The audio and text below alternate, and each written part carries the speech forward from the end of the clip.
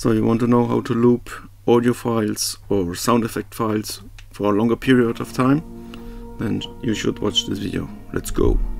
Okay, so just fire up Premiere Pro. This here is my clip, well, my sound file I want to extend. The video is about almost 30 minutes long. It's the water sound, and I just want to extend this for the whole clip length. So in this case, select your audio file, go to Edit, and here down, Edit in Adobe Audition, and select Sequence. Just hit OK. And so now Adobe Audition opens. Go to File, New, and select Multitrack Session. Just hit OK. So, and now select your desired audio file.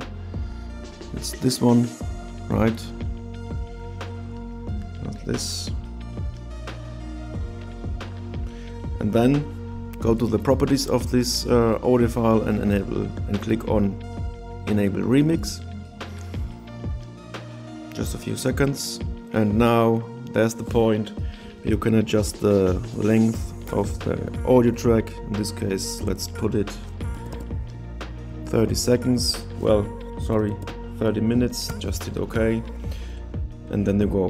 This is done. Go to File, Export, and export to Adobe Premiere Pro. Hit Export, and then the program asks you where you want to put it in.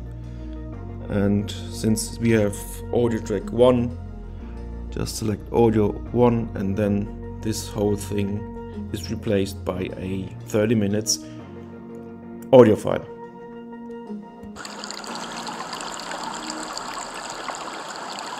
So this is it for today.